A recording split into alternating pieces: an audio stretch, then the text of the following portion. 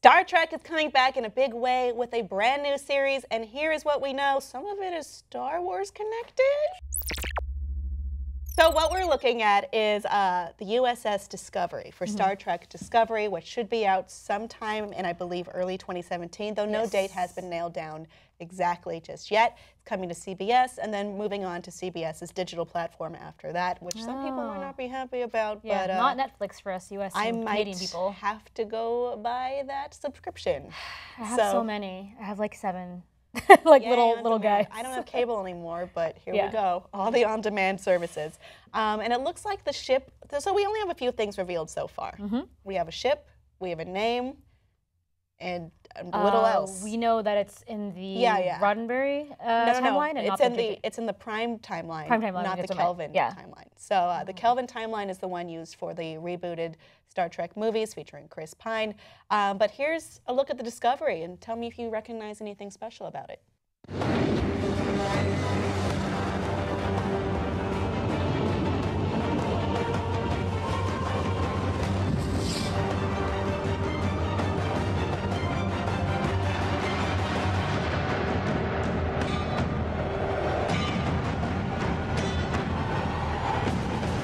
Intrepid Trek fans will recognize that that ship looks very close to a design done by Ralph McQuarrie, who is famous for making the Star Wars concept designs. Beautiful art, just gorgeous.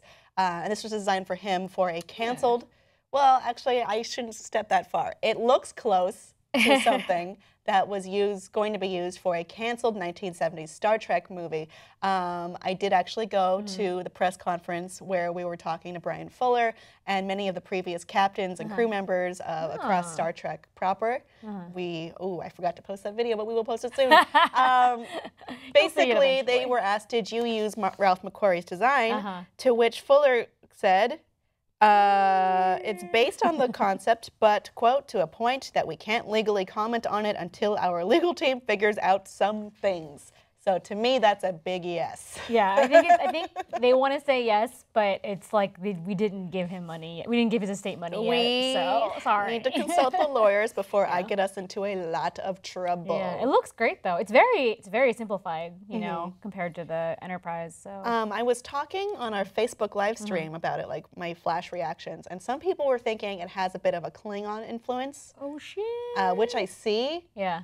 But I kind of don't think that's it. If we're going toward it could just be that it's brown. The 1970s, it's got this older look. So that also makes me think, since we do not know at what point the new Star Trek series is in the timeline, I think it will be closer to TOS than like the more modern Star Treks. Yeah, so totally. That'd be amazing. Don't know when, but maybe around that time. And I don't know who's on board. And I don't know who's cast. And we don't know anything except it is in the Prime. Yes. It's the U.S.S. Discovery. That's all we got until the premiere comes out. It's exciting though. This was a huge year for Star Trek, and we have Star Trek Beyond coming out, or it's out. Did you see it yet? Did you go to the premiere? No, I didn't get to go. I couldn't go to the premiere, and I was so pissed. I could have gone. I wasn't able. I'm gonna go this week, and I've heard great things about it. That it's hopeful. And that's the kind of Star Trek I love. That's the kind of sci-fi I love. Thank you, Simon Pegg. Especially in a time where we need that kind of like unity and hope and working together, reflecting the real world and how shitty it's gotten. So yay, Star Trek, for showing us what we could be and should be, but aren't. Let's be more like you one day. Man, this took a turn. Yay, everything is terrible. But reject nihilism, won't you? Won't you? And that's what Star Trek is. Reject nihilism. Work together for the better. It's okay if some people are bald. Yes, that's another lesson. Audience, what do you think of the new ship? What do you think of the U.S.S. Discovery and its quarry-influenced design, maybe? I say that with an asterisk. Let us know below in the comments. And please like and subscribe for more.